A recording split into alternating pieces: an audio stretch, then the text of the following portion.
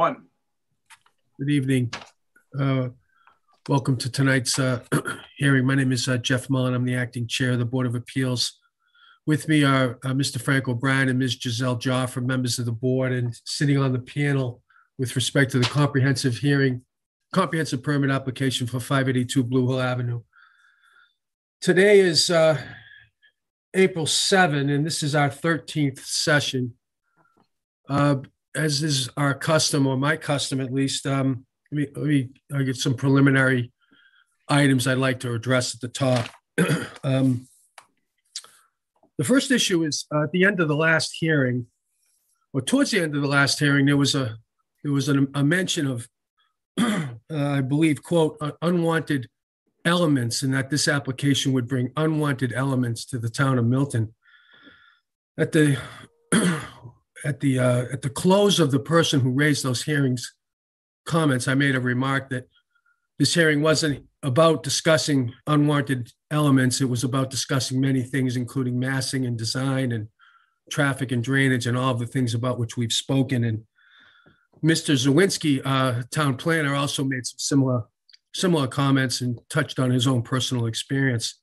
I want to remind people, and I want to make a statement at the top about how inappropriate a comment like that is. I'm going to remind everybody that this hearing is about balancing local concerns against the regional need for affordable housing that the legislature has embodied into the Massachusetts general laws. That's what this is about.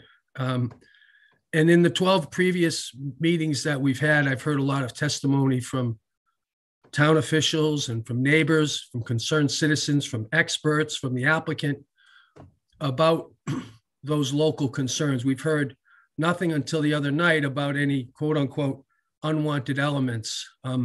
It's inappropriate, it's wrong, and it won't be tolerated. So I want to get back to the good work that everybody here has been doing in good faith, but I did not want, and I don't think the board wanted, to let that remark go unrecognized in a formal way, and I'm doing that now. I'm also not going to open that comment up to debate. I will, however, ask my board members whether or not they believe it to be appropriate that we formally vote to strike the comment from the record so that it can be reflected in the minutes and in the official proceedings, in the official record of this proceeding. And to the extent that the board is interested in doing that, I'd entertain a motion to that effect. Mr. Chairman, if I may, I would like to make that motion. And in doing so, I'd like to point out that I've been on this Board of Appeals since 1998. And this is the first time that I have felt the need in any hearing that I have sat on, and I've sat on a lot, to make such a motion. So with that, I'd make that motion to strike those remarks. Thank you, Mr. O'Brien. Is there a second? Mr. Chair, I second the motion, and I will also add that while I don't think any of us can speak to anyone's intent, the comment that was made seemed to be discriminatory in nature. Whether that was the intent or not, that's certainly how it rang to my ears, and I think to others too. And so it's appropriate to strike it from the record on that basis, because we will not sort of consider anything that's discriminatory in nature. And as you pointed out, it's irrelevant to the standard that we'll be upholding. Thank you. Yeah, it's so duly noted. Thank you for that point. All right, so all in favor of striking the reference from the record, please say aye. Aye. Oh, okay, aye as well. Ms. Joffa, did you vote? I didn't hear you. I did. Okay, aye. Okay. So the reference is stricken from the record. We're going to move and thank you very much, for everybody. Let me move to some other housekeeping. As I like to do or have done in the past, I just let people know what we received this week. We received an email from Natalie Howard, who I think people know from previous hearings. Stefan, I believe Stefan is her husband, regarding the site walk and several observations she made and wanted to reiterate, particularly the request for the escrow that was made on the Hill. So that's been entered into the record. We also received an email from Amy McGrath, who lives over on Robbins, about the easement, the particular reference to the easement that runs from that is shown on a plan recorded in the Norfolk Registry, referencing an easement, requesting for more details about the scope of the easement, book and page, et cetera. So that's been entered into the record, and I directed to Mr. Schumer to that. That's a question we would like to formally ask that you follow up on. As Ms. McGrath, just to belabor the point, not unnecessarily, because I want to make this point. She noted that you did submit the plan from Norfolk that I think went on with the Hillsview subdivision in 1968, which incidentally shows a lot of these water drainage systems and is quite handy with respect to the site walk that we took. So I did spend a little time studying it, but it didn't have the nature of the easement. And as we all know, the easement cannot by itself be created via a plan. So it would be helpful to get some more information on that. Thirdly, we had a couple of hours on the site and did a site walk. And I'm just going to list, while that's not part of the hearing, I do want to list for the record the questions that I heard were raised. This may not be exhaustive. I know Mr. Schumer was taking good notes. Others were as well. According to my own recollection, there was a request for an escrow account to be set up. There were comments about lighting and light spillage on the north elevation toward the end of the hearing that I noted. There was a request for what I'll call a hard connection to the town's drainage system, rather than what I believe is being proposed in the most recent iteration. That is at the extreme, I guess it would be the southerly limit of the property as it enters onto Meeting House. There was a request for a connection of the drainage to sewerage, to 138 instead of to Meeting House Lane. There were comments on capacity of the line. Mr. Burke had explained that the engineering illustrates a lot of capacity in that line that can be handled by the introduction of the units. But there's question about the capacity and how the line actually works. I think that was expressed mainly in connection with where the line terminates or where the line intersects with Alfred Road and the now familiar situation that Mr. Gallagher and the Gallagher family are in. So there's some questions about the capacity of the line. And then lastly, there were a lot of questions about how that last manhole on Meeting House works with respect to its intersection with Alfred and its connection or relationship to the MWRA main line that comes through there as it works with the brook. That's at least how I understood it. So that's what I took away from the site walk. I appreciate the time that people spent out there taking a look, and I thought it was quite informative, and appreciate the applicant and the expert's time. We also received a message this afternoon from Mr. Schumer that I'd like him to address so that we can consider it in open session. I've not spoken to the members about it, but I appreciate the note. Tonight we were planning, well, let me back up. Last week we were planning to discuss drainage, traffic, and then we had promised the neighbors an extended question and answering period. So we didn't get through, we got through the traffic, and we took care of the extended Q&A with respect to traffic.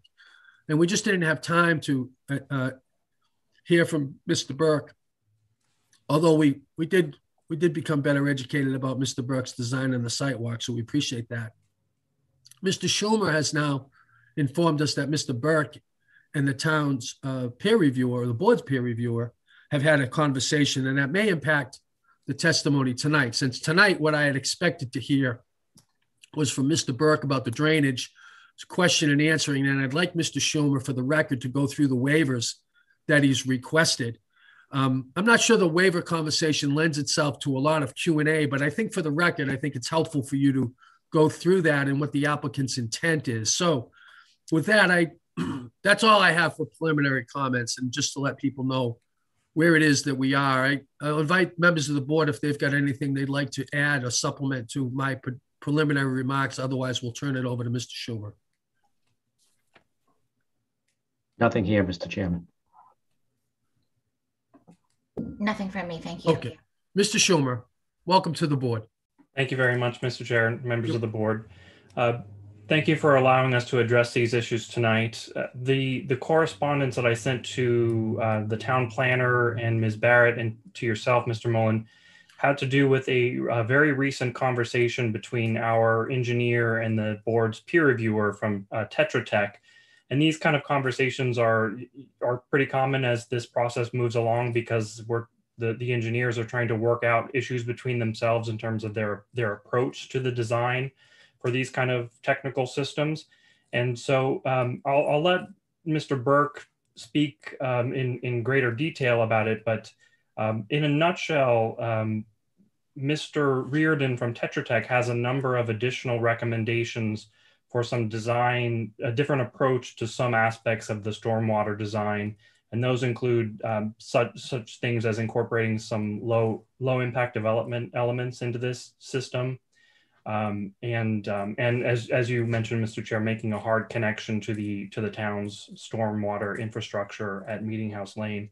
And so my understanding is that the conversation today was very productive, and that we are working with Mr. Reardon, and we're going to do our best to incorporate his recommendations into the design. And the reason why I reached out to Tim and Judy about this was because these changes would make some fairly significant changes to the overall design of the system.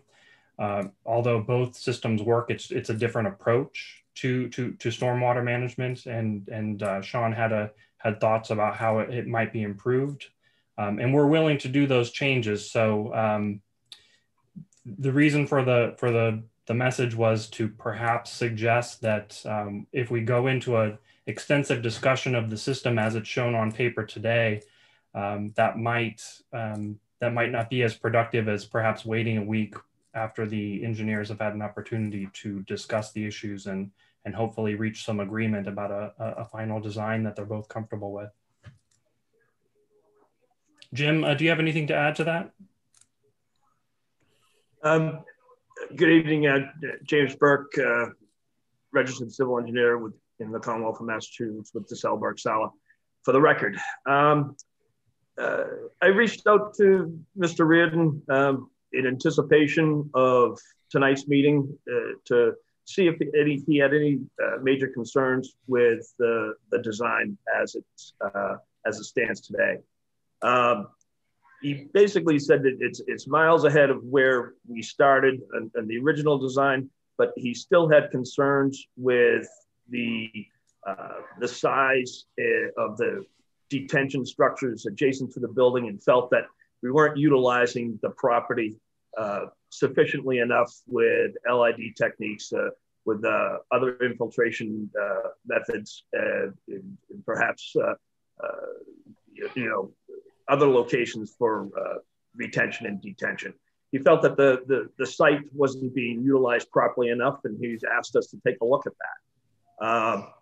I feel the site, the design as it's presented tonight, I think it works. I think we can probably tweak it here and there, but in the end, he said he couldn't give a positive recommendation for this particular design because he had a low expectation of the long-term success of the underground detention and retention structures as they were designed. He asked us to take a look at other alternatives, and I said we would, and see if we could reduce those structures and come up with a more thoughtful, more low-impact design, and see if we could reduce those structures that are currently proposed underneath the parking lot and the driveway that you see tonight. Okay, all right. I think we have a handle on it. I mean,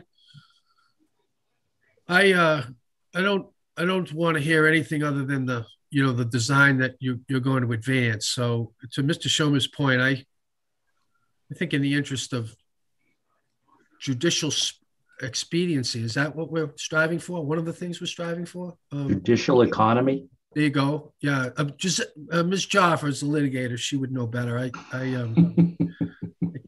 don't do that stuff, but it feels right to me. But I'll be persuaded by the members of the panel if they think otherwise. Mr. O'Brien. Mr. Chairman, I think it's worthwhile to wait until we have something that we can actually sink our teeth into. This would be at least the third iteration, maybe the fourth.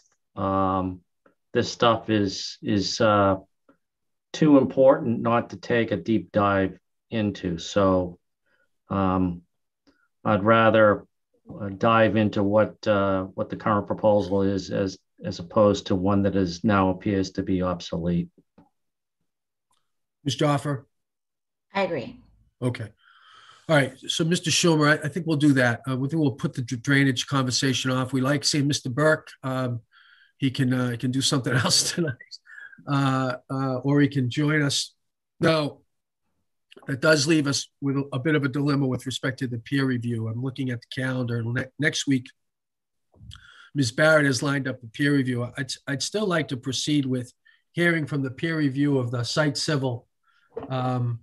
And perhaps we can still get Mr. Reardon in here to give us an update on where he is, even if that's incomplete.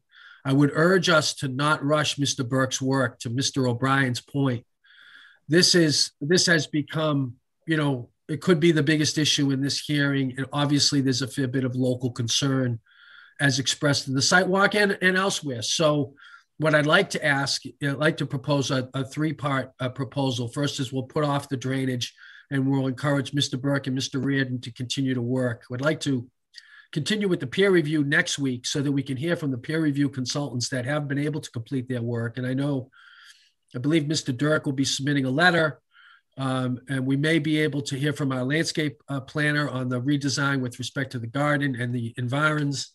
And we could hear from the site civil. And to the extent that Mr. Reardon is able to, maybe he can provide an update. Then we could follow with a hearing with Mr. Burke and Mr. Reardon, perhaps at the same time, something like that. So that my point would be is it looks like it's 2 weeks for Mr. Burke. Now, it may not be enough time. I don't know. It sounds like there's some more work to be done. This is important, as Mr. O'Brien said. So I don't want you to think that that's a mandate from the board, but I think I have established my bona fides on keeping an eye on this schedule. Now on April 21st, we have a town presentations. It could be that we put that off because I truly would like to hear from Mr. Berkeley after he has the advantage of being able to see what the design is. Because remember, Mr. Berkeley is focused not just on on-site but off-site impacts as well. So there's a lot to hear from Mr. Berkeley. So we'll have to. It looks like if we focus tonight, or ask you, Mr. Schomer, to walk us through the waivers, if you're able to do that, we can do that tonight. Perhaps that won't take too long. We'll put the drainage off. We'll get back to peer review, and then Mr. Burke can provide us with an update next week on where he is with Mr. Reardon, and we can fill in the rest of the schedule. Fair enough? Works for me. Fair enough, Mr. Chair. One quick question. Is the town's peer reviewer for architecture planning on being available next week as well?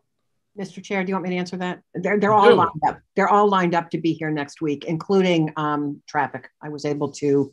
Okay. Mr. Dirk could be with us for a while next week. So all 4 peer reviewers are planning to be here and will have reviewed the revised plan. So we'll just have to let Reardon know. Reardon is a little bit of a work in progress because the design is a work in progress. That's the real change. Understood. Yeah. But it could be, I mean, frankly, that feels like it calls for its own session in any event. Yep. Maybe, I don't know. Okay. Yeah, I just can't speak for their availability, but I will talk to them tomorrow and find out about Sean's schedule. Mr. Schomer? Yes. So would you like me to share screen, Mr. Chair, with the waiver list, and I can put this up, or would you like to just go through it? No, I'd like you to share the screen if you don't mind. Not at all. Okay. Share that here. Everybody see that? Yes. Okay. So this is our, I'll just make it a bit bigger for me. This is our revised waiver list. This has been reduced fairly significantly since the original filing. And there's a note at the last page that outlines exactly which waiver requests were removed. And a number of those waivers have to do with this. Mr. Schomer, yes. Mr. O'Brien. Mr. Chairman and Mr. Schumer, my apologies, but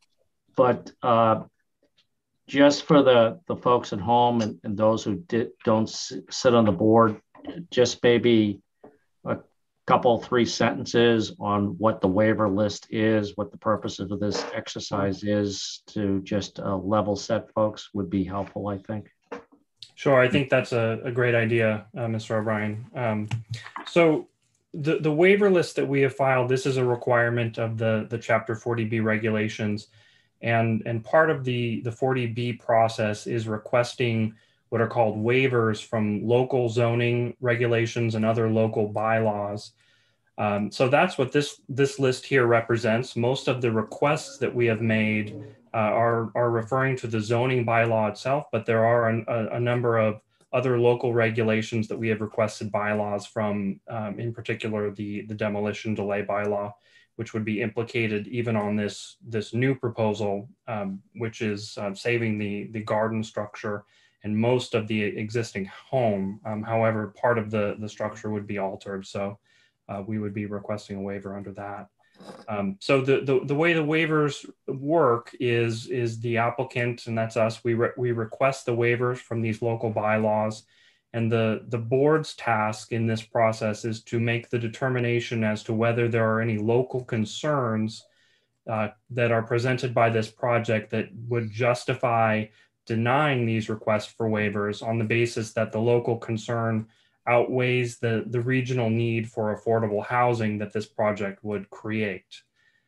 So that's my 5-cent tour of what the waiver list represents. And if anything was unclear, I'm happy to answer any questions, or we can proceed. Yeah, I think it's fine. Okay. Thank you very much. I think that was a good suggestion to start there. So the first waiver request that we have is Chapter 6 of the local Milton bylaws. This is a police regulation bylaw. And I would say that a number of these local regulations, and in particular the regulations that are maintained by DPW, Public Works, the reason why we have requested these is because buried in the text of these bylaws, there is frequently a requirement to file for a local separate local permit for various aspects of construction. So in this case, the section is section 33 of this police regulation bylaw, and it requires a separate select board permit to break or dig up the ground in any street or sidewalk. And that would be implicated by the work that we're doing at the street level with the curb cut and the sidewalk opening, and potentially the bus waiting area that we have proposed on Blue Hill Avenue. So this is strictly a process waiver, as I would describe this, simply for the requirement to get this local permit from the select board. And the reason why we've asked for that is, as the name comprehensive permit implies, the idea behind 40B is that all of these local permits, other than a building permit or a conservation permit or things under state law, all local permits in this process are actually issued by the Zoning Board of Appeals. And so what we would be requesting under this waiver request is that the Board of Appeals actually act as the permitting granting authority under this local bylaw. And that's the only reason for this request. We're requesting any special treatment or exemption from the technical regulations of this bylaw. It's simply the process of getting a separate permit for it. A couple questions on this. So, and if you don't mind, we may have questions on particular ones. Now, do you know, and did you verify that a local permit is actually required on a state highway? For the state permit or for a local permit, Mr. Chair? Well, I thought when you referred to the curb cut and the bus cutout, I thought you were referring to Route 138, which is a state highway. That's true, and my understanding is that there would be a separate state process for that cut as well. So what this would do is only streamline the process of the separate local permit that would be needed to do that curb cut. Yeah. But the state permit, is my understanding, is required in any event, and we're not allowed to get waivers from those. Right. No, I'm familiar with that. The question, and I just asked Mr. Zawinski if the town routinely also requires a local permit where MassDOT both owns and operates the road. It's not a state numbered route. It's more than a state numbered route. It's actually a state highway. So we'll just put that question out there. And the reason I asked that question is I'm a little reluctant on behalf of the board to waive something that involves public safety. So if you're asking this is my question, how is it that the board would be in any position to permit a third party to be out in a traveled roadway without notice and arrangement for traffic control and the like? Are you asking for something that's that extensive, or for simply the fact that you do not want to go to the Board of Selectmen for an actual permit, but will otherwise adhere to coordinate with Public Works or the Milton Police Department with respect to having workers in the traveled way? Yes, Mr. Chair, that's our intent, is simply to avoid the select board process for this permit. It's not to avoid any of the technical requirements or the notice requirements that are typically enforced by DPW or the police in any way. We're not seeking waivers from that, Okay. and certainly nothing involving safety. It's just the separate permit that we're attempting to streamline with this. And with respect to this, it is just Blue Hill Avenue. We're not asking for an opening in Vos Hill Lane or Robbins or Meeting House, or it is just the 138. Is that correct? I believe under the current plan, there is some proposal to do work in Meeting House Lane for the sewer connection and potentially for the drainage connection as well. Okay. So I would say the exact answer to that is to be determined based on the final plan. But I'll make a note for myself to keep that in mind as we move forward. Okay. Thank you. Mr. Chair, where Ms. Barrett. Thank you. In a situation like this where they're looking for a procedural waiver, the things that you're concerned about can be written into the decision as a condition of approval. Yeah. It's just to be clear. Agreed, 100%, and that's commonly done.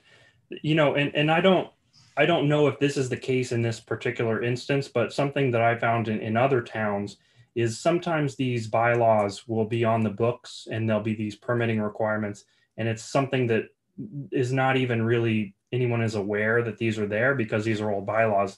And in this particular instance, my recollection is that this bylaw is at least old enough that the select board is still being called the Board of Selectmen. So it may just be a permit that is not typically even obtained. You would just work with DPW, but again, I don't know if that's necessarily the case with this one. I can think of few more important things than getting the approval to open up one of the Commonwealth streets, Mr. Shulman, So, all right, fair enough. We can move on. I have Ms. Jaffer. Thank you. Just a big picture question. Is the intention of the applicant not to approach the Milton Select Board for any permits? So will you be approaching the Milton Select Board for any permits, or is the expectation that it will all be all permitting will be waived and run through this process? Other than building permits, the idea for this particular project would be that all the local permits would go through the Board of Appeals. And I nothing is coming to mind immediately that would, in a normal 40B process, require a select board permit, but perhaps there's something that I'm not thinking of that Ms. Barrett has in mind. No, I mean, I do agree. The whole point is to consolidate all the local permitting under a single board. But that's where, things end up being made conditions in the permit in order to protect the interests that the permit that would otherwise be granted by the selectman or someone else, where those things kind of get preserved. So you're waiving, but then you're imposing conditions in the permit, if that makes any sense. And in your permit. Yeah. Yeah. Okay, thank you. Ms. Jaffa, you all set? I am, thank you. Mr. O'Brien? Mr. Schomer? Okay, thank you. So the next waiver that we have requested is under Chapter 8, Section 3 of the Milton Town Ways bylaw, which has to do with removal of trees and stone walls. And this is a waiver that we have requested to permit the work in and around the right of way that would affect the wall, to create the sightline triangles and the new access driveway. And I believe there may be one or two trees up in that area that are proposed to be removed, although I may be thinking of the previous plan. But again, this waiver can be narrowly tailored so that it's clear that this is authorizing only the work that's shown on the plan and nothing in addition to that. Yeah. I'm assuming that Blue Hill Avenue is not a scenic way. That's my understanding, Mr. Chair, and that's one of the waiver requests that we actually removed. We had included that initially just to cover ourselves, but upon further review of the bylaw and the statute that authorizes local scenic way bylaws, my understanding is that Blue Hill Avenue is not eligible as a scenic byway. Because it's a state numbered highway that is not limited to the jurisdiction of just the town of Milton. Yeah. Yeah. Okay. That's right. So that waiver request we've removed entirely. It's not necessary anymore. Okay. Should we move on to the next one, Mr. Chair? Yes. Okay. So the next one, we're moving into the zoning bylaw itself. And this waiver request, I've consolidated two into one, and it's section Roman numeral 3A and B, and these are the principal and accessory use regulations for this zoning district. And what we're requesting is a waiver from these sections to authorize the principal use of the property for this multifamily residential use of 92 apartments, together with the associated, maybe classified as an accessory use, such as the common areas, amenity spaces, the building management, rental office, marketing office, parking structure under the buildings, and signage for this project. And again, this would be limited to the project plans. And the reason why this waiver is necessary is because in this zoning district, the principal and accessory uses are, for the most part, limited to single family use and related accessory uses. Thank you. Questions of the members? Go ahead, Mr. Schomer. Okay, thank you. The next section is Chapter 10, Section Roman numeral 3B3, which has to do with signs and billboards. And we are requesting a waiver from this section for the project signage, which I don't believe has at this point been designed or shown on the plans yet, but this was another condition that we'd need to narrowly tailor to be as specific as possible.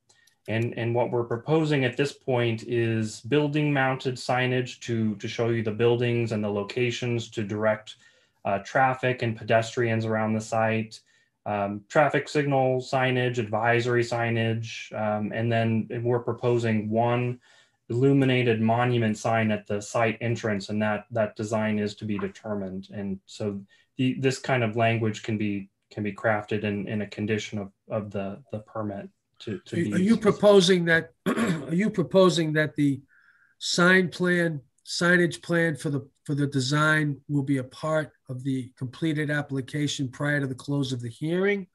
Or are you proposing a condition that a sign arrangement for the design will be further approved by the board at a later date? Well, I think that's really the preference of the board. You know, I've seen We it can't done both approve ways. something that we don't see. So Understood. let me put a different, are you going to give us a signage plan before the close of the hearing? And I would put that to the board. If the board wants to see the signage plan, then we can certainly put one together. I've seen it done that way. I've seen it done in the other way that you suggested, Mr. Chair, which would be we would come back to the board to show you what the sign is proposed to look like and get your approval for that. I think it would be better to see a signage plan sooner rather than later, only to have maximum opportunity to comment on it. My experience is when things happen post-permit, you have less of an opportunity to have meaningful comments. So we've not seen any signage. To the extent you're thinking about signage, I would encourage the applicant to put that on the table. Okay, I think that makes sense, Mr. Chair. The signage issue that goes to the finer details of the project, so that hasn't been designed yet, but I'll put that to our architect and landscape architect and have them put together something that we can show to the board. Fair enough. Mr. O'Brien. Thank you, Mr. Chairman. I have a couple of questions surrounding this issue, and let me divide it into two parts, if you will, relative to signage issues. First part would be signage involving, assuming for the moment, if the construction begins, signage associated with the construction phase, initial marketing phase,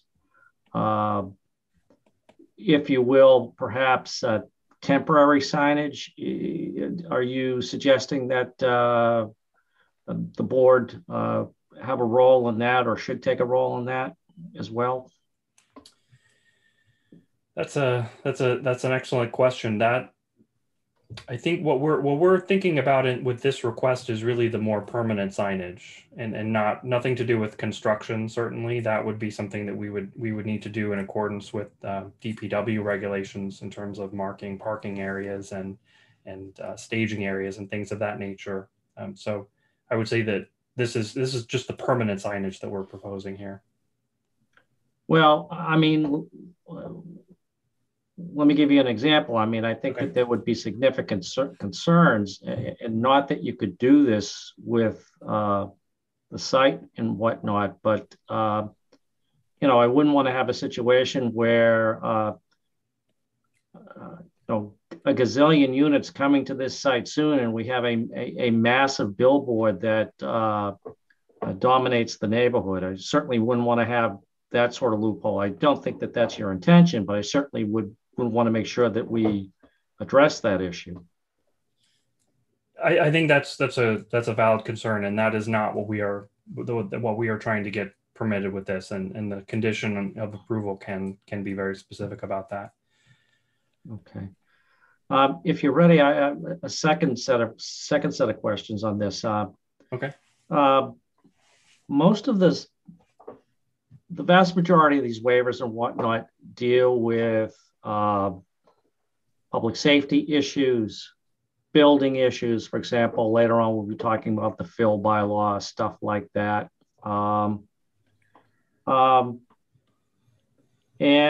while the Board of Appeals has occasionally delved into the vagaries of signage, that has mostly been the purview of the Board of Selectmen in this town.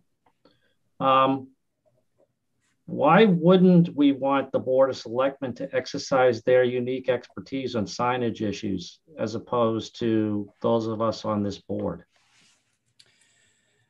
Well, I think that goes to the comprehensive nature of this permit. Going back to that again, and you know, what I could say is that it's certainly something that the board could do.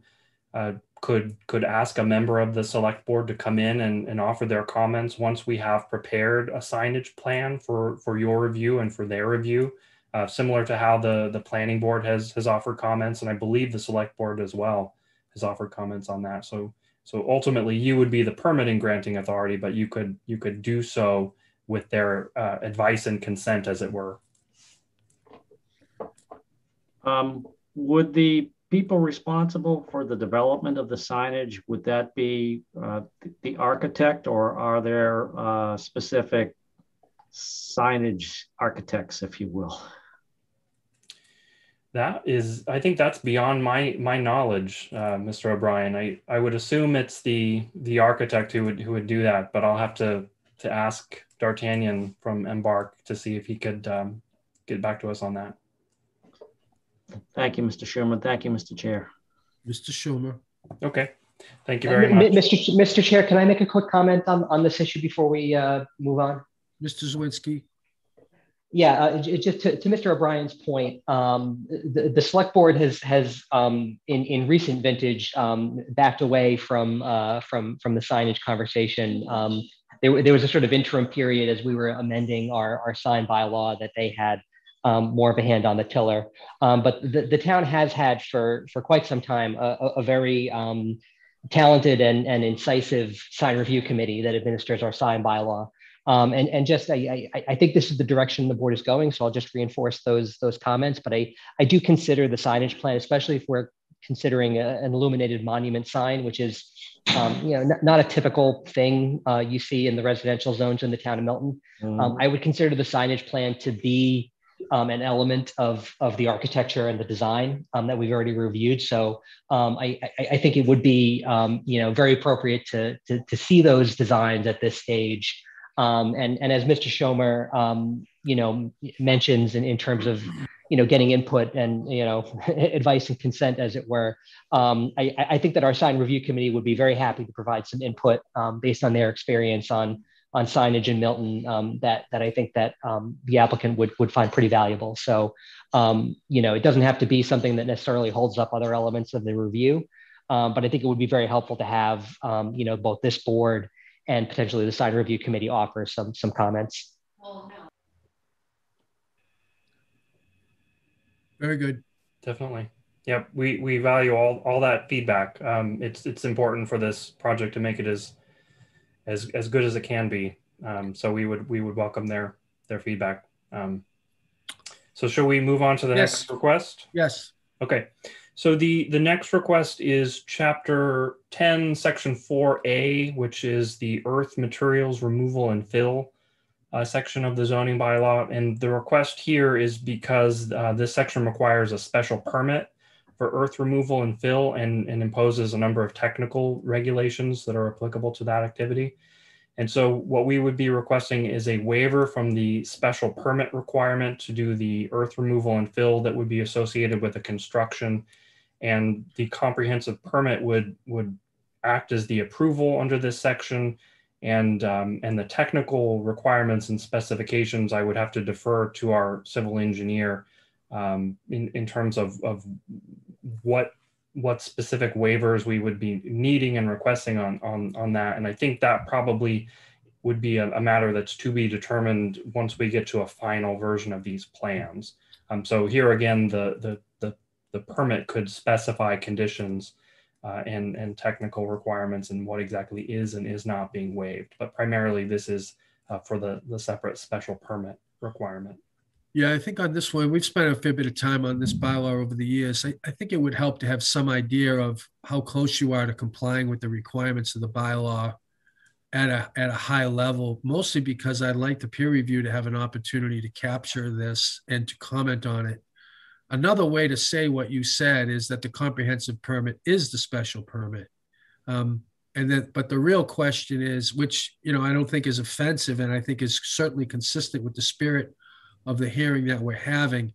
The bigger question is what is exactly going on with respect to earth materials removal, cut and fill at the site, particularly given its expansive slope and the amount of time we've talked about. We've talked about how these elevations are going to be dealt with. So I'm interested in the substance of it, and I think that needs to be disclosed so that we can capture that and make that part of our deliberations and review of the permit. But with respect to the particulars of whether or not you need another special permit from the Board of Appeals. So your point is taken. Okay. And I think that makes a lot of sense, Mr. Chair, to drill down on the details as the project moves forward.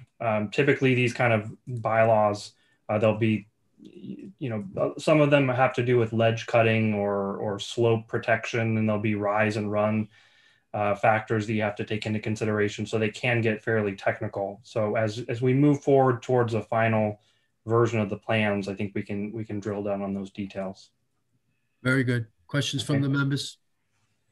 I don't have a question, just a comment. I think for my purposes, a peer review on the specific waivers as they become more detailed would be essential.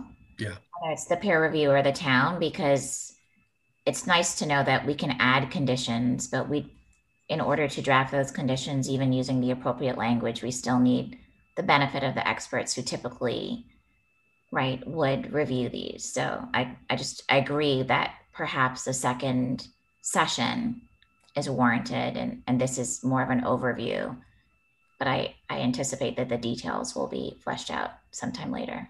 Yeah. Mr. Chair, that Ms. Barrett, is in the scope of the peer review contracts, that they will provide recommended condition language. So they will review all these, as better information becomes available. Yeah, I think it would help, Ms. Barrett, to, I guess this would be part of the site civil peer review. I think it would help to call attention to this bylaw in particular, Sure. Given the challenges with the slope.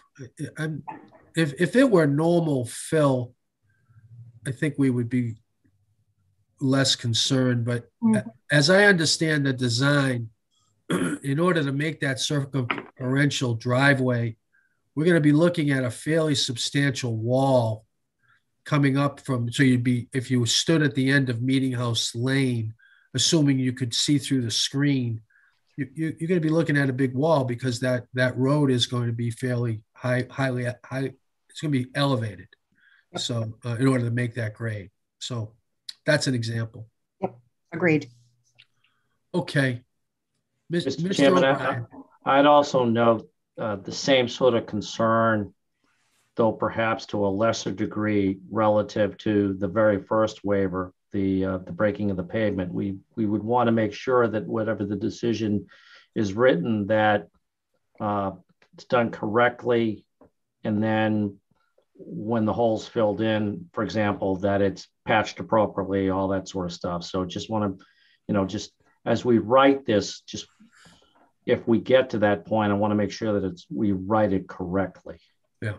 So. Yeah. I on that one, I'd like to hear from the town on what their usual practice is on 138. I have every confidence that MassDOT's state highway access permit will be comprehensive.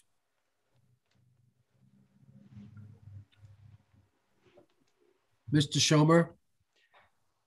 Okay, so the next waiver request is section 5 of the zoning bylaw, which is the height regulations.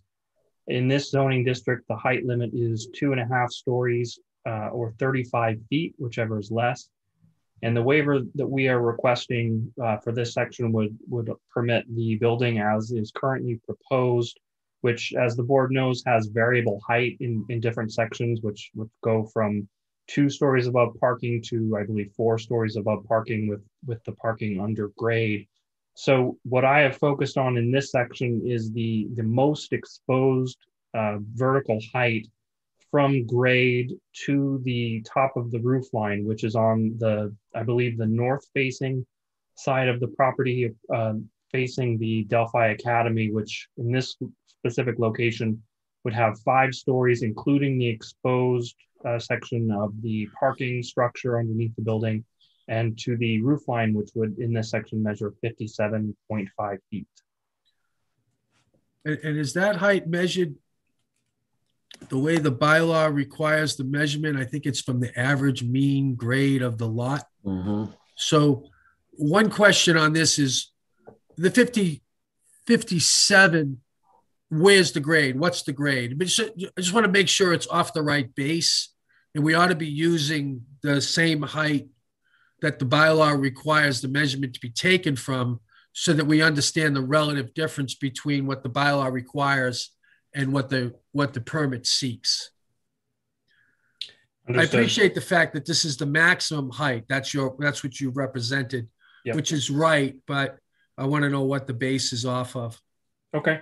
Okay. That's something I can put to Jim Burke to calculate, Yeah. and D'Artagnan's team could do the building part of that and get Thank back you. to you with a definitive answer on that.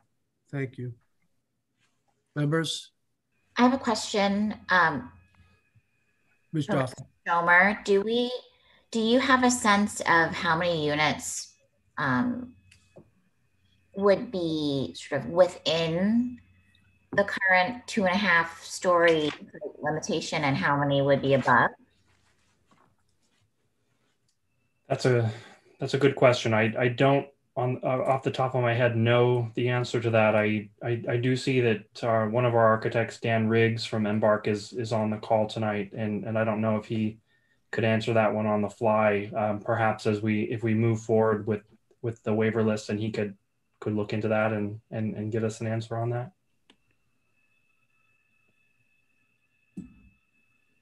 Hi, Jesse. Yeah, we could look into that. It's relevant to the mean grade. I think we would want to give a more informed answer, and I'd want to look into that and get back to you. Yeah, that could be complicated. Yeah, you might need to model that. Absolutely. Yeah. Yeah, thank you all. Thank you. Mr. Schomer. Yep. So thank you for that question, Ms. Joffer. We'll get back to you with an answer on that. Thank you very much. Okay. So the next section that we have requested is section 6 of the zoning bylaw. These are the dimensional regulations, and in this zoning district, the RA district, the minimum requirements are outlined here. Lot area for 40,000 square feet, more or less, 1 acre zoning. Frontage of 150 feet, front yard setback 30, side yard 15, rear yard 30 feet, maximum building coverage of 15%, maximum gross floor area of 30%, and a minimum open area of 69,505 square feet, which is a calculation that is performed based on assessing 75% of the sum of building coverage and other impervious areas, which Jim Burke's team did. So the waivers that we're actually requesting, we meet most of these requirements because it's such a large lot. We currently have 173,000 square feet and change. We have over 340 feet of frontage on Blue Hill Avenue. We have a front yard setback of just over 30 feet, which is zoning compliant. Side yard setbacks to the left and right are 50.7 and 36.2 feet respectively. Rear yard setback is 58.6, which is just over twice the requirement, or just under twice the requirement, excuse me. The two waivers that we are requesting here are the building coverage. We're requesting 21.4 as opposed to 15%, and the gross floor area, which is 63.7 as opposed to the 30 that's required by zoning. Open area is met in this case for this proposal.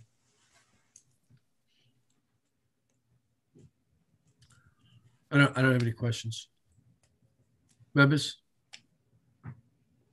Okay. Pretty straightforward. The next section is section 6A1, which is number of dwellings per lot. In this zoning district, 1 is the maximum. We're requesting the 92 rental apartments on a single lot. Okay. Another straightforward one. The next request is buildings in front yard, section 6B4 and 6B7.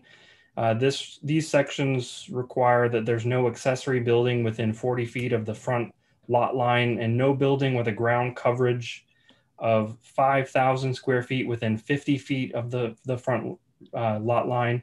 We're requesting a waiver from this section to allow the west building, which is the building at the front of the site towards Blue Hill Avenue, with a setback of 30.9 feet to the front lot line along Blue Hill Avenue. And we've tried to draft this section, this waiver request to be to cover the retaining walls in the event that they are deemed by the building inspector to constitute a building or a structure, which the town's zoning bylaw does define structure fairly broadly to include retaining walls.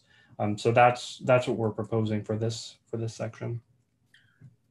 But again, this will be all these details around the plans that you'll be providing and that will be shown in detail for the board. Yeah. Yeah, and a condition like this, going back to the idea of conditions, the waiver like this would include specific ties to the plans that the board is approving. Yeah. And so if there are any changes that we would be proposing after approval, we'd have to come back to the board. Thank you. Okay. So the next waiver request is section 6, C1, C2, C4, and C6. And these sections all have to do with buildings in side yards. And I've outlined them here. There's 5 specific requirements that we are requesting waivers for, and I can go into them specifically if you'd like. But this again goes back to the buildings within the side yards of the lot, and we would be requesting waivers from these technical requirements to allow the buildings as shown on the plans.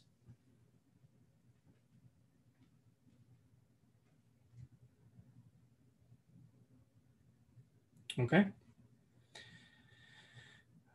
So the next section is more of the same, buildings in rear yards. This is section 6D1, D3, and D4. Here again are the technical requirements with respect to the proximity to the rear lot line, and we're requesting waivers from these technical requirements to permit the buildings shown on the site plan, including the retaining walls that we're showing on those plans, to the extent they're deemed to be a structure.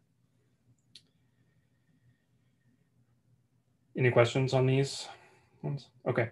Moving on to section 7, this is parking regulations, and I believe this is the last substantive waiver that we're requesting under the zoning bylaw.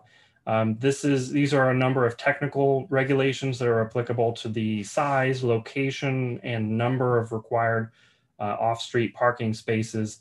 And we would be requesting a waiver of this section to approve the design, the dimensions of the parking spaces, the locations, setbacks to property lines, screening and landscaping around parking areas, topography, lighting, and layout, all as shown as on the site plans. And I noted in this request that we're proposing 143 parking spaces, 81 of which are in the garage and 62 are on the surface of the site. Yep. Okay. The next section is section 8A, which has to do with enforcement of the bylaw. We're requesting a waiver of this only because the language and the way it is written suggests that enforcement can be sought where the terms and requirements of the bylaw are not met. And obviously, because we're requesting waivers for a number of these sections, that is something that could be said for this project. So we're requesting a waiver from this only to the extent that enforcement otherwise might be sought with respect to the waivers, and that can be crafted carefully and specifically to be sure that that's all we're asking for in this case. Yeah, I'm going to confess to not completely understanding what this. Give me an example. You're not suggesting you won't get a building permit? No, not at all. We're required to get a building permit, as is every Chapter 40B development. What this has to do has to do with enforcement requests. So, for example, if a neighbor sees their neighbor building a shed in the backyard without a building permit, and maybe it violates zoning, they could go to the building inspector and say, I want you to enforce the zoning bylaw because this guy doesn't have a building permit and the shed violates zoning. The building inspector would go down and take a look, and if it does violate zoning, then he would issue an enforcement order and perhaps a tear down. So what we're asking for with this section is for instances where we've requested waivers from the zoning bylaw pursuant to the comprehensive permit, that the building inspector couldn't get a call from a neighbor who says, for example, they have a 57.5 foot building, it's only 35 feet allowed, I want you to enforce the zoning bylaw. That's all we're asking for. But you're not, nor are you suggesting that the comprehensive permit can't be enforced. No, absolutely not. Yeah. The comprehensive permit would be enforceable. So you'd be, are you effectively requesting that in lieu of enforcing the building code, we're simply going to be enforcing the comprehensive permit? Is that how I understand it? Well, the building inspector would be enforcing both, is what I would say. He would be enforcing the building code. We're subject to that. We don't I deny meant the that. zoning bylaw. I'm sorry. The zoning bylaw, Yeah, correct. yeah, to the yeah. extent only that it's been waived by the board. Yeah. Okay. Okay. That paragraph packs a punch, Mr. Schomer. I appreciate that. We'll spend some time with that. Mm-hmm. Yeah, we can craft some language and perhaps get into greater detail on that. And this, once again, this is an important one to get right in the permit itself. Yes. Thank you. Mr. Chairman, if I may. Mr. O'Brien. I just want to echo your comment that this particular one packs a punch. This one gave me pause as well. I thank the applicant for his clarifications, but I agree with you. This will be one that would need some time spent on it.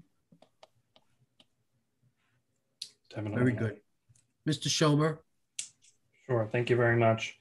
The next section that we are requesting a waiver from is section 8B, which has to do with submission of plots and plans. And we're requesting a waiver of this only to the extent that it would be read as exceeding the requirements of the building code and 40B and the 40B regulations for this permitting process. The building permit process and the DPW process, that's separate. And to the extent additional detail, of course, construction level plans, we're not seeking any waiver from that, just in connection with this permitting process. Yeah. Mr. Chairman. Mr. O'Brien. Again, going back to enforcement issues, this would not prevent the building inspector who during the course of construction may see the need for additional specificity of a plan or something like that from requesting it of the applicant as the project is moving forward. Mr. Schumer. That's certainly not our intent to prevent the building inspector from doing that. And I guess here is another instance where we'll need to be careful at drafting the language of this one to make sure that that's something that he can do. So here's, you just look at this, these two sections. I know we'll spend some time on them, but I'm looking to make sure that if this project goes forward, and I don't want anybody to take any indication from these types of questions that I've made up my mind because the hearing is not closed. But if this project is to go forward, or any other project for that matter, we want to make sure that the building inspector, just because it's a 40B, continues to maintain appropriate authority to be able to effectively perform his duties or her duties as an inspector, overseer, protector of the public safety. No objection from us on that. Not at all. We agree 100%. Thank you, Mr. Chairman. You're welcome. Mr. Schomer. Okay, thank you very much. The next section that we're requesting is section 8C, which has to do with issuance of occupancy certificates.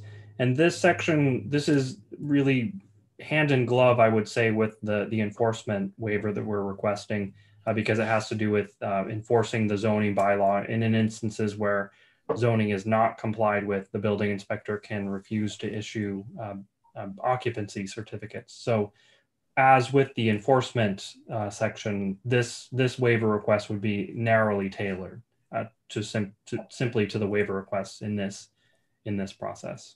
Yeah. Okay. The next section that we're requesting is section 8D, which is the town site plan review bylaw. We're requesting a waiver for the site plan review process, and that's part of the comprehensive permit process that the board's approving. If the board approves this project, the approval of the site plan would be included in the overall approval of the comprehensive permit. Yeah. Okay. Next section is 9B, which is notice requirements applicable to applications before the board. This is, I think at this point, maybe moot, but I can go back and look at it again. Under 40B, notice of hearings is set forth in chapter 40A, and that was complied with in this case. The notices were issued by the town and published in the paper and sent out to all the abutters. So we may be able to remove this request here. Okay. Okay. The next section is section 9C, which has to do with special permits or other permits. These are the conditions and findings for special permits. And as we discussed a little while ago, there were a couple of, at least one special permit that is required for this project, other than outside of the 40B process. So this would go along with that waiver request. Okay. Okay. So that's the last waiver of the zoning bylaw. And from there, we move into the other local bylaws. The first one would be the Milton Stormwater Management Bylaw. And we have requested a waiver of this for the permitting process under that bylaw. And this is another instance where if a waiver is granted, it would be narrowly tailored to the site plan that the board would be approving and subject to peer review by Tetra Tech to ensure that the stormwater management complies with all state and federal regulations and meets his design and his design standards in terms of engineering and best practices for managing the stormwater. And obviously this, as we saw on Saturday, for anyone who was at the site walk, this is a big issue and we recognize that. And we're not seeking to do a project that doesn't manage the stormwater. We are subject to all the state stormwater management standards and we will comply with those. And if we don't, the project can't happen no matter what the board wants to do with it. So we're aware of that, and this condition can be narrowly tailored, I would say. Okay. Okay. Any questions on that one from the members? Nope. No. Okay. Not now. Okay. The next bylaw is the demolition delay bylaw. Technically, the title of it is the Demolition of Historically Significant Buildings bylaw. This building and the gardens, and I believe also actually the carriage house, which is not a historic structure that was built about 20 years ago. I believe all of these structures and perhaps also the walls at the front of the site are subject to this bylaw. Because they have been registered with the state macro system by the Historical Commission in Milton. So we would be requesting a waiver of this bylaw, and this is a much more limited request than in our original proposal, obviously, because we are now proposing to save the entirety of the garden structure and most of the house. So the waiver that we are requesting from this would permit the proposed work and renovation of the building and structures. And I know that there is some work that will be needed to the garden structure, such as repointing and things of that nature to bring it up to an intact condition. Even though it is in very good condition, there is some work that it needs. And it would also authorize the demolition of the carriage house built in more recent years. Okay. Okay. Yes. The next section that we're requesting, this is the board's rules and regulations for comprehensive permit applications. This is one that we typically include in 40B filings primarily for the filing fee, because, and the reason for that is that in 40B jurisprudence, the way that the Housing Appeals Committee requires applicants to proceed with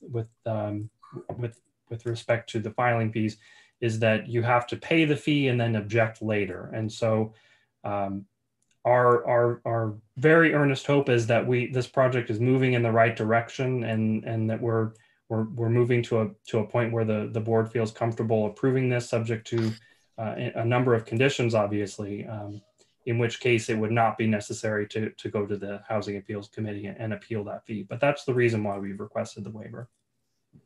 Thank you. Okay, any questions on that one? Nope. No? Okay. The next three, these are DPW regulations, and these are the DPW right-of-way regulations, public water and public sewer regulations, and these all have separate permitting process through the DPW. These are our waiver requests that, as the project moves forward, I'm hoping can be whittled down to the absolute bare minimum, and perhaps eliminated entirely. We're not seeking to avoid the process of getting DPW approval for any of the work that we're doing. We recognize that we're subject to that, and we're not trying to avoid any of those obligations.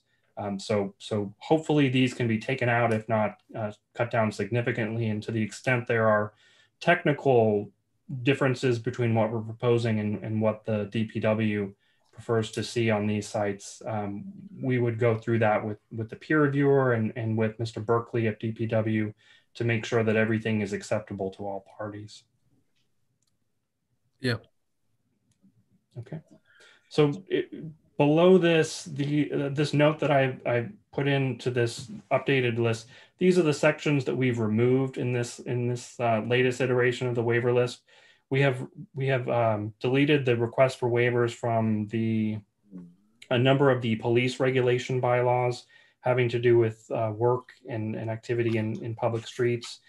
We had requested a wireless telecommunications facility waiver. That's not necessary. We had requested a waiver from there's a provision of the zoning bylaw that actually deals with wetlands. On this proposal, we're not proposing to do any work in the wetlands, so we have deleted that request. There is a technical corner clearance bylaw that we do not need for this project, so we've eliminated that. We had requested a waiver from the town's local wetlands bylaw, but since we're not proposing any work in the wetlands, that becomes unnecessary.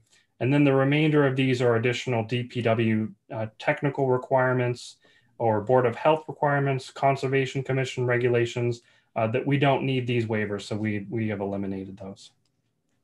Okay, thank you. Is that the end of your presentation, Mr. Schomer? Yes, Mr. Chair, that's the end. But let me make three comments with respect to this. First of all, I appreciate you doing this. I think with respect to the narrowly tailored comments, which was mentioned often, I think the board would appreciate seeing, as we move through this hearing, proposed language from you on what that really means, rather than having us craft it whole cloth. Because until you said that, I was literally reading these summaries as being very expansive and hoping that we could narrowly tailor them. So if you are proposing to narrowly tailor them, and I think from your testimony we can take that you are, I'd like to see maybe even in the form of a draft condition or a series of conditions that I'm sure you spend time with, and I'm sure Ms. Barrett does in her work throughout the Commonwealth on this issue. So that's not a tonight issue or a tomorrow issue. That's an issue for you to think about in terms of long term. Is that something that you could do? Definitely, okay. Mr. Chair. Right. So that's the first thing. The second thing is with respect to the town, speaking to Mr. Zerwinski now, one of the reasons why I wanted to go through this is it's obvious to me that this is important for the town's feedback. So somebody like a Mr. Berkeley can have a better understanding of what the full extent of what's being asked. It's just right there on the table. So I'd like to make certain that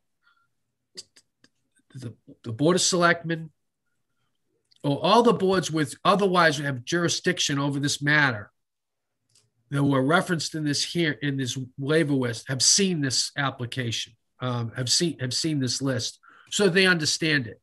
And I'm a little bit concerned that sometimes people think that all we're talking about is zoning here, and this is more than about side yard setbacks, as has just been demonstrated. So let's understand that, and then I think as part of the peer review, or certainly as part of the town's input to the board on what this means and what it doesn't mean, we can have the benefit of that from Mr. Berkeley or Mr. Prondak or the fire chief or the police chief or whatever. So that's just a thought that I had, and perhaps everybody Perhaps that's obvious, but I wanted to state that for the record. And then lastly, to the members of the public who are listening, I wanted this presentation partly in a sense of transparency, because I think it provides a much fuller picture of what's on the table here in terms of what's actually being asked.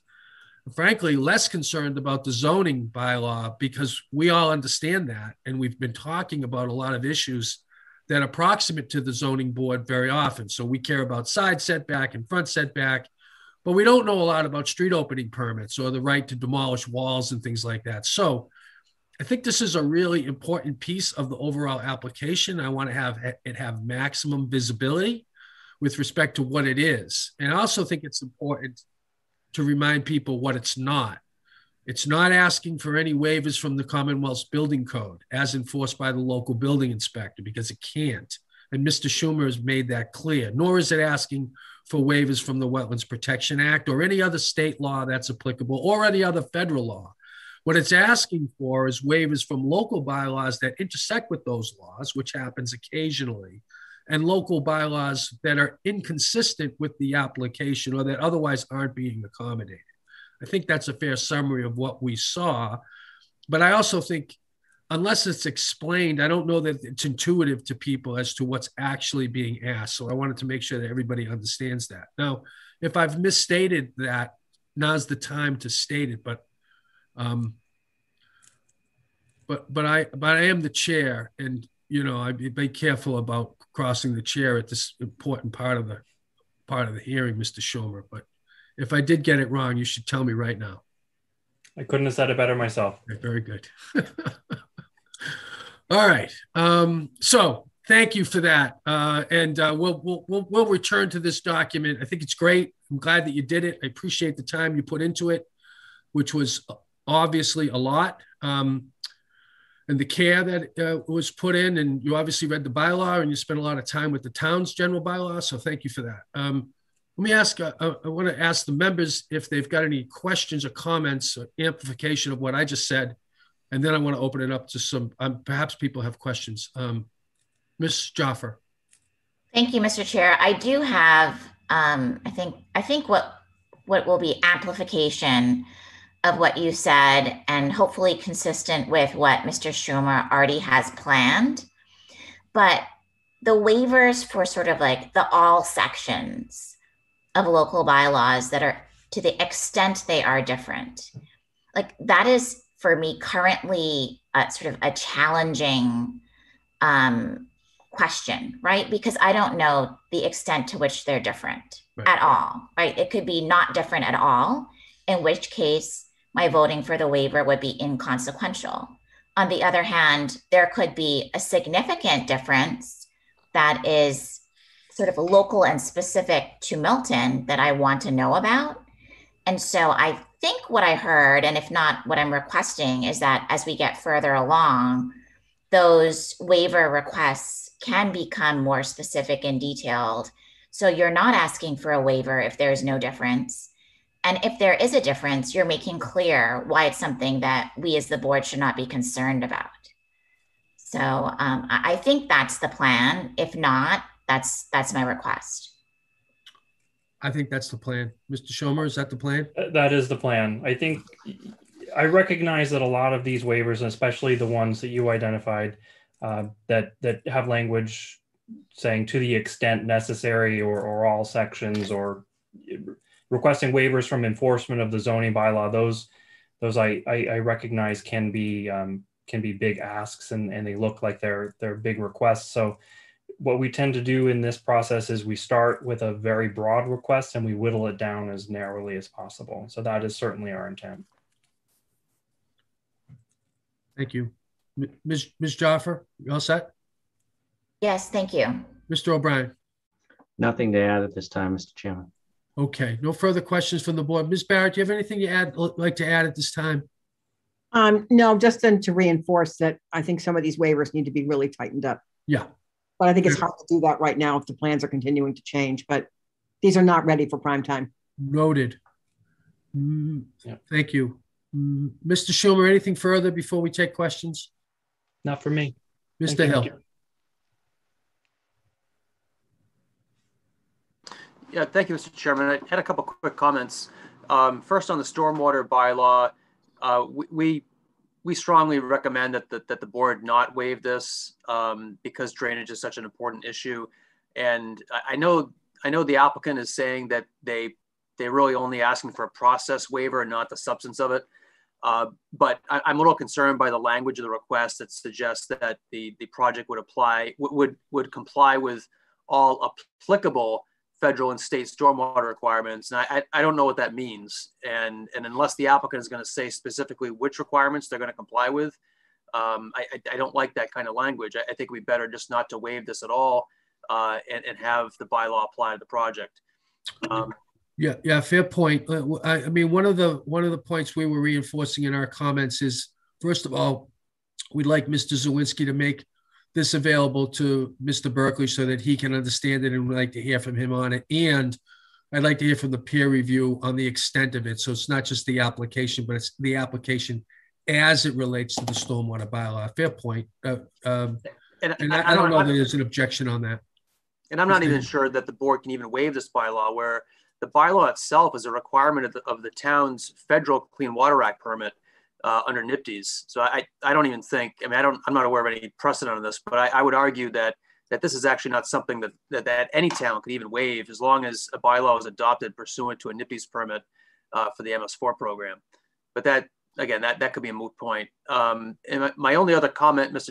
Chair, was there was some discussion tonight about maybe the zoning board deferring judgment on a few issues such as the signs. And maybe the applicant could come back and propose a sign later for the board's review and approval. And I know that the comment you made, Mr. Chairman, was that you don't really like that idea. And I wanted to echo that as well, and also point out that kind of post-permit review and approval process is actually contrary to established law under both 40B and Chapter 40A. Zoning boards, as you may know, cannot defer judgment on issues and delegate to other boards for decisions made that are outside the public hearing process. And that's particularly true with Chapter 40B, where towns have attempted in the past to delegate to other town boards the review of other elements of a project post-permit, and developers have actually challenged that to the Housing Appeals Committee and prevailed. So that's not something that we would recommend to any board to do. It doesn't sound like you're in favor of it anyway, but I just want to remind the board that that's actually contrary to the law. And any important decision having to do with any element of this project really just should be made at this hearing. There's no reason not to have it fully vetted during the public hearing. Yeah, philosophically, I mean, we're definitely aligned on that. So I think we've established for the record that the board does want to see that element of the design. And I know the town weighed in on the importance of at least some of those signs with respect to the base design. So I expect we'll see more from the applicant on that. It's a good point, Mr. Hill. Thank you. You're welcome. Ms. Sutton, is there anybody else who'd like to be heard from the board, by the board, before we recess the hearing for the evening? No one by the board. We do have a Deb Kelly as an attendee who has her hand up. Okay. Ms. Kelly, welcome to the board. Ms. Kelly, you're on mute. I've asked to unmute. Okay. I guess I didn't have my hand raised, but I did have just a general question. Can you hear me? We can. Okay. I mean, is this, and I'm not familiar with all this kind of process, is this a huge amount of waiver requests normal to a project of this size? That's, you know. Well, I've done this once before. We had a big waiver request on the one that I sat on a few years back. I'm not sure normal is the standard. I don't know that anything in 40B is normal, but we've got the benefit of some people who do this for a living. So perhaps Ms. Barrett could first take a stab at that, and then we hear from Mr. Schulmer, and looks like Mr. Hill would also like to weigh in. Yeah, I mean, my experience is this looks like a fairly typical waiver list. I mean, clearly the less relief a project needs, then the more abbreviated the waiver list would be.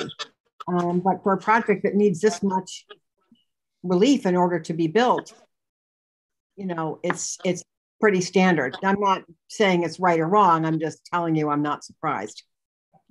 Thank you. Mr. Schumer, anything to add to that? No, I agree. I agree with that.